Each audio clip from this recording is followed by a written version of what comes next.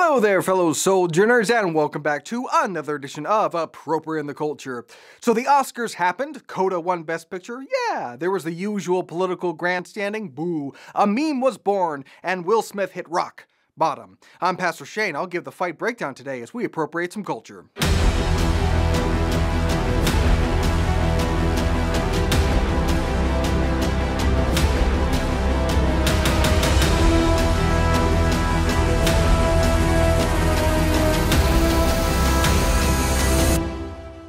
So the Oscars the other night started off exactly as one might expect, with a whole lot of cringe. Serena Williams and Venus Williams opened the Oscars in honor of their hometown of Compton, which is weird because the central plot of King Richard is about getting the girls the heck out of Compton, which is depicted in the film as a dangerous, gang-infested hellhole with bad tennis courts.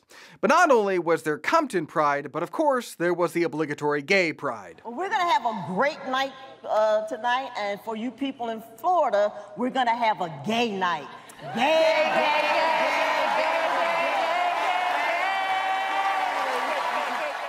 Okay, groomer. But surprisingly, this bold, stunning, and brave statement didn't prevent Governor DeSantis from signing HB 1557 into law. And I don't know, but I doubt that anyone who is actually watching the Oscars is going to be super duper triggered by someone saying gay. We also were treated to a visit from Ellen Page as a living demonstration of the desperate need for laws like HB 1557. But obviously the biggest moment of the night came here. Jada, I love you. G.I. Jane 2, can't wait to see it. All right?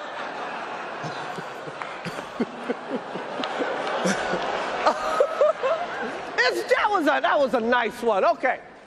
I'm out here. Richard. Oh, wow. Wow. Will Smith just smacked the out of me. Keep my wife's name out your mouth. Wow, dude. Yes. It was a G.I. Jane joke. Keep my wife's name out your mouth. I'm going to, okay? Okay. In 94 years of the Oscars, we've seen plenty of robbery, like when Gosford Park won Best Original Screenplay over Memento, but we've never seen an assault. And with that, a meme was born, but it has also spurred a number of hot takes, from blitheringly idiotic ones like this. Chris Rock's one joke was rooted in misogynoir, texturism, and ableism, degrading a black woman in a room full of her peers on live TV. The fact y'all don't see that as violent is beyond me. Seems like a lot of things are beyond you, like dictionaries and high school diplomas. Okay, that was mean, but it wasn't violence. Violence is physical force intending to hurt, damage, or kill. Jokes are words intending to make people laugh. Slight difference. Now, if he was slapping him because the joke was dated and lame, okay, harsh but fair. But ableism is the problem here? People are actually suggesting the joke went too far because Jada has a medical condition. Okay, it's alopecia. It's not exactly like she's losing her hair because of chemo. And believe me, there are plenty of people who struggle with growing hair. But we get up every morning and we look in the mirror and... I'm sorry, I thought I could talk about this. But on the other hand, we do see in Scripture that when a person gets mocked for their baldness, those mockers get eaten by bears. There really should be more sermons on this passage. I'll have to talk to Pastor Ryan about a new sermon series. But I think the single most ridiculous take comes courtesy of Forbes. In this article, Will Smith, a black man, slapping Chris Rock, another black man, is blamed on white supremacy. Some argue that this is not about Will Smith and Chris Rock being black, or Will Smith setting black people back. This is about a much larger, systemic issue rooted in white supremacist culture designed to police the behavior of blacks amongst the who's who in Hollywood and beyond. Respectability politics suggest that equity and fair treatment require that black people, both inside and outside of Hollywood, conduct ourselves in a manner deemed acceptable to whites. Furthermore, expressing any emotion other than complacence, apathy, or agreeance directly violates those norms, disqualifying black people from receiving the same equitable treatment that whites enjoy as a birthright. And sadly, there is a large group of blacks who have internalized this toxic messaging. Not to be outdone, The Guardian also adds its dumbest take with an article entitled, "White Rage About Will Smith's Slap is Rooted in Anti-Blackness. It's Inequality in Plain Sight." Quote, "I also find it hard to believe that the same white audiences who consume violence against black people on screen to an almost fetishistic degree and are quite happy to have the Academy reward these gratuitously violent projects year after year are so distraught about an open palm slap. Again, this kind of performative pearl clutching is only ever reserved for black men who mess up. So being somewhat perturbed about a black man slapping another black man on national television is racist, and the notion that you shouldn't assault someone over a G.I. Jane joke is just white decency standards impressed unfairly upon black people. If that's your takeaway, I think you might have been slapped one too many times." But The Guardian continues, "This kind of punching down on black women remains typical of many black male comedians who, like the rest of the world, don't see black women's struggles and experiences as real or legitimate." Punching down may not have been the best word choice. But why exactly do black comedians specifically not see black women's struggles as real and legitimate? Don't they have black mothers and black wives and black daughters too?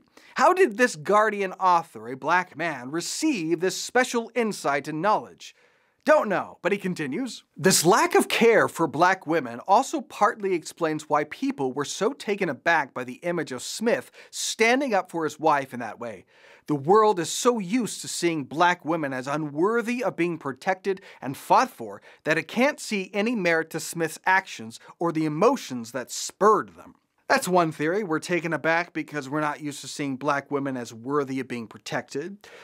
Or, just spitballing here, maybe we're taken aback because we're not used to seeing assault at an award show. And to this notion of standing up and protecting his wife, I don't agree with the violence is never the answer, folks. It really depends on what the question is. Jesus himself has a pretty notable violent outburst. In the temple courts, he found people selling cattle, sheep, and doves, and others sitting at tables exchanging money.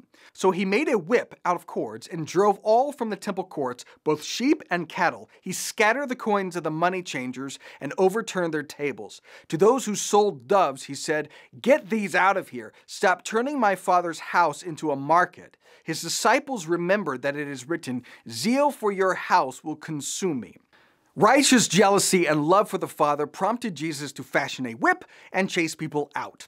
Violence can be the answer depending on the question, and defending your family can be an appropriate place to exercise some of that violence. But Will Smith is not exactly jumping in front of a bullet here. It was a joke. If he wants to demand satisfaction and it's dueling pistols at dawn, okay, in some ways our world would probably be a little more civilized if we brought back dueling. We'd all be a little bit more polite, a little less likely to post that snarky comment online if there was a reasonable chance that it could lead to a duel to the death. But that's not what we have here. It's a well-established fact that Jada and Will Smith have an open marriage. And you can't really play the honor card when you lost it like 15 years ago. "Oh, you can sleep with my wife, you just can't joke about her hair," is a weird kind of standard. That's like, okay, you can treat my car like it's a bonus round in Street Fighter, but don't you dare tease me about my vanity plate. Dated reference, but we're doing G.I. Jane jokes, so. The point is, to defend someone's honor, you have to have some. And I think the reality is the joke that broke Will Smith wasn't Chris Rock's, it was this one. Will Smith, you're married, but you know what? You're on the list and looks like Jada approved you, so you get on up here. Get on up here.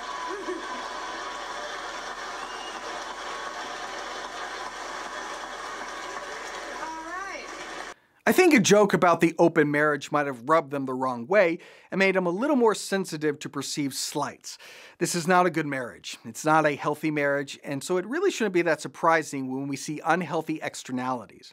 At any rate, as fate would have it, Will Smith won the Best Actor award and proceeded to give an incoherent speech about being God's vessel and sharing love by slapping Chris Rock in the face. He then went on to apologize to everyone except the person that he physically assaulted. Now, apparently, Will Smith recently did apologize to Chris Rock, which is good. That's the right thing to do. And Chris Rock turned the other cheek, which I think is also good. No charges were filed, and it doesn't look like any lawsuit is coming. The real shame here is that a multimillionaire was assaulted by another multimillionaire. I mean, come on, can't a lower class guy get a break? I'd take a slap for that settlement money. And with that in mind, I wrote some jokes. Your wife is so bald, she looks like Lex Luthor, if Lex Luthor were evil enough to be in an open marriage. What's the difference between Jada Pinkett Smith and a cue ball? A cue ball is white and not in an open marriage. All right, I better stop there. But as G.K. Chesterton once said, joking is undignified. That is why it is so good for one's soul. I think we can take ourselves far too seriously, which is why I think joking and teasing can be good for our souls. But it's also dangerous. The Bible warns us about that. There's a way in which it can become nasty, but even good-natured joking can hit us the wrong way if it hits a point of insecurity. The Smith marriage is a bad one. It's unhealthy, it's fragile, and not strong enough to stand up to a joke. Well, if you or Will Smith want to find me, you can locate me on the major socials, join my author's Facebook page, like, subscribe, rate, review, leave a comment, and I'll see you next week for more Appropriating the Culture.